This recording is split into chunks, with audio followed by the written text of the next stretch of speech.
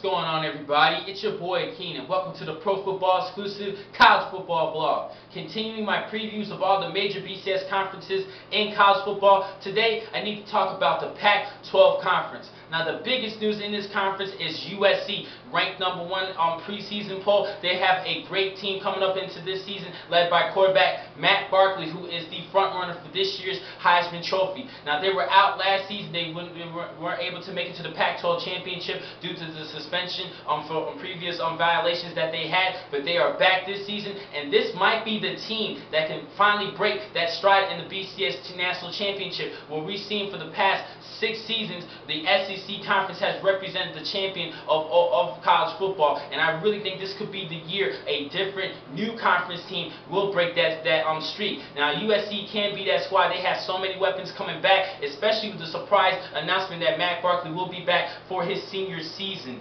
Now, there's a couple other news I need to talk about in the Pac-12. 2 new quarterbacks is going to be taking over great quarterbacks that they had, starting with Oregon. Darren Thomas is no longer with the team. He went undrafted in the NFL, so Brian Bennett is going to take over the starting quarterback position, and he's going to help lead this team to more victories to help out Chip Kelly and hopefully win another consecutive Pac-12 championship. This kid can do it. He did have 6 touchdowns last season with 0 interceptions. This kid has good poise, good feet, and I think he can take over the job pretty well and make a good name for himself. And the other quarterback, everybody knows about Stanford quarterback Andrew Luck. He went #1 overall to the Indianapolis Colts, and now Brett Nottingham is now going to get that starting quarterback position for the Cardinals. I think he could do a decent job. I'm not particularly sure. He was rated the #4 high school pro-style quarterback in the nation according to Rivals.com when he was in high school. This kid does have a strong arm, and I really hope he could be a good replacement for Andrew Luck. I don't really have too much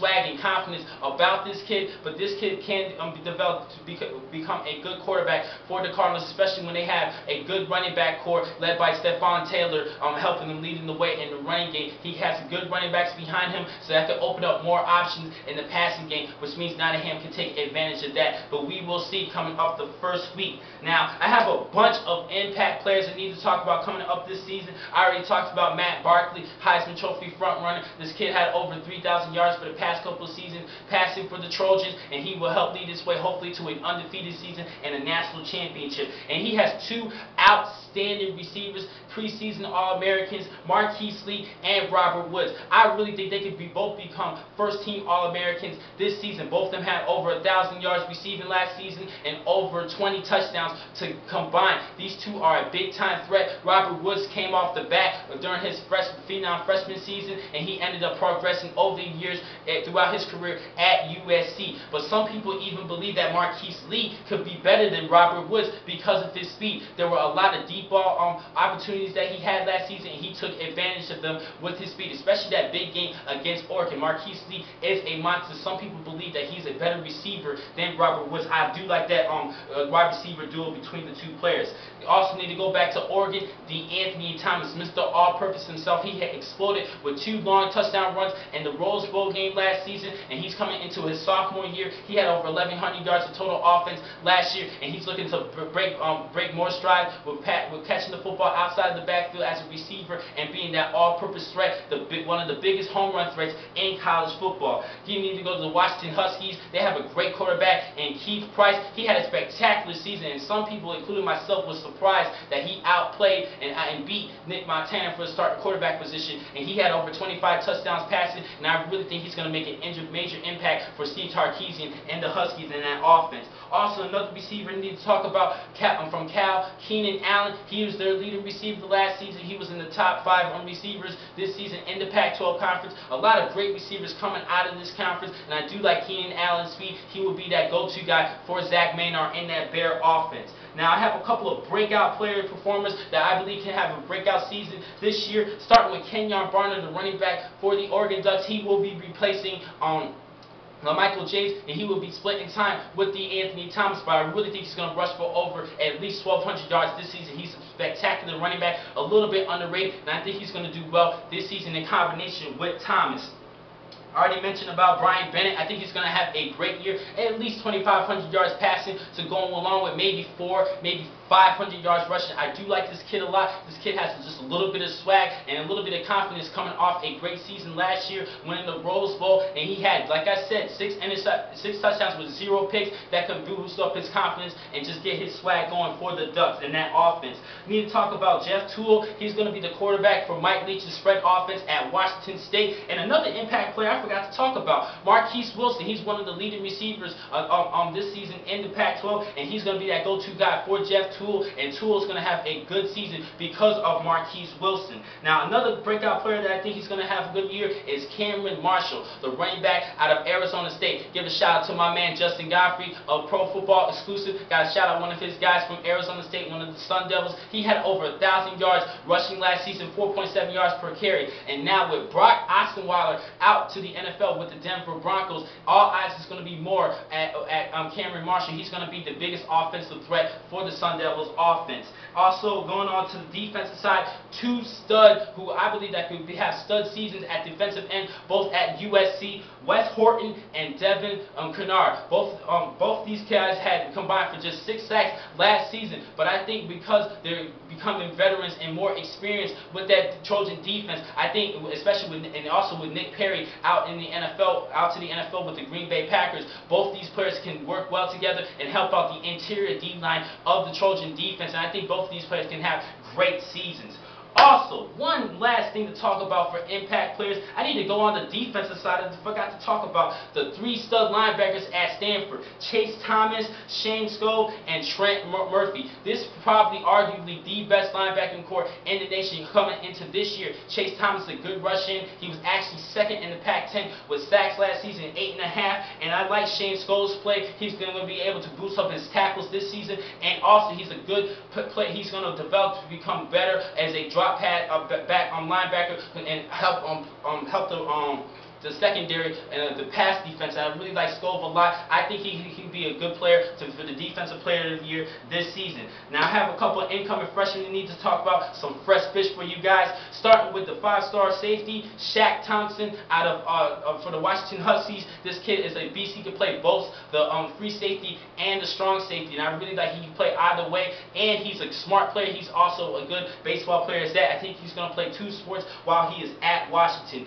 At Stanford, they lost 2 good linemen, and David DeCastro and Jonathan Martin, who are both now in the NFL. But they picked up a good offensive tackle in Andres Pete. Keep an eye on this kid. He might not get too much playing time, but this season, because he's a freshman, but look out for him for the next couple of seasons. And I think he's going to get great playing time anyway because he's just a good offensive tackle, and I think he's going to help boost some depth in that offensive line because of also losing 2 great offensive linemen to the draft this past season. Also in Washington State, we need to talk about Gabriel March. This kid is a great athlete, 185 pounds, might need to bulk up just a little bit, but he's an outstanding cornerback. But I believe Mike Leach, the coach for the Cougars, is going to try to use him as a receiver to complement Marquise Wilson. I think he's going to try him out at that, but I think he's going to be a better corner overall.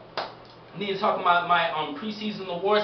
Player of the year offensively, got to go with Matt Barkley. Come on now, over 3,000 yards for the past couple of seasons, 33 touchdowns last year. This kid, actually more than 33 touchdowns last season, and I think he's going to be that go-to guy for the 2013 NFL Draft, the #1 quarterback, but we will see. Defensive player of the year, I'm going to go with Shane Sko, out of the linebacker out of the Stanford Cardinals. This kid, he could drop back just a little bit. He had a pretty decent game against the Oklahoma State Cowboys in that Fiesta Bowl and their loss. But I think without that experience, and plus with Chase Thomas rushing in the way, he could actually get more tackles this season and drop back, and might even get a couple of interceptions. So I'm going to have to go with him as a sleeper for this year's Defensive Player of the Year. Newcomer Player of the Year, I'm going to go with Shaq Thompson out of Washington. This kid is a big kid, and I really think in 3 years he's going to join the NFL. He might not be there for 4 years. He is that talented. Come on, 5 stars according to Rivals.com. Got to give him too much credit on that. Now I got to talk about a couple of games to talk about, games to watch this season. Starting on September 8th, Washington's going to be playing at LSU. Now hopefully they're going to pull that upset against the Bayou Tigers, but anything can happen. I highly doubt it, but they're hoping to pull that upset and get better luck than Oregon did last season. September 15th, 2 big games to watch. Stanford's going to be at home against USC. That's going to be a good South Division team against a good North Division team, and also California is going to be playing at the Ohio State Buckeyes. I think that's a good game to watch. October 6th, Washington is going to be playing at Oregon. I think these two is going to be between Brian Bennett and Keith Price between to determine who will win that game. October 13th, Stanford is going to be playing at Notre Dame. For the past couple of seasons, they've been having great matches, and Notre Dame is one of the top teams coming into this year, and they have a strong, hard schedule this year, and Stanford is going to be another hard team that they're going to be playing against. October 20th, Stanford is going to be playing at Cal, an early rivalry game. We got to call that game out. November 3rd, USC is going to be playing at home against the Oregon Ducks. Last season, USC came into Oregon and beat them, and Oregon's going to look to avenge that game, and this could be a preview of the Pac-12 championship, but anything can happen. November 17th, Oregon's going to be playing against Stanford. I think this could be determine who will win the North Division of the Pac-12 championship. Cal can also be a good sleeper at that for that North Division, but I think it could be between these two teams, and whoever wins this matchup will probably play for the Pac-12 championship. So that's all the key games that you need to watch this year. Also on November 24th, USC is going to be playing against Notre Dame, another big game for the Fighting Irish. They're looking to boost up more wins this season and help out Brian Kelly and get more wins this year. Now, overall, the winner this year for the South, coming from the South Division, I'll have to go with the USC Trojans. I think they have a clear shot of going undefeated this season.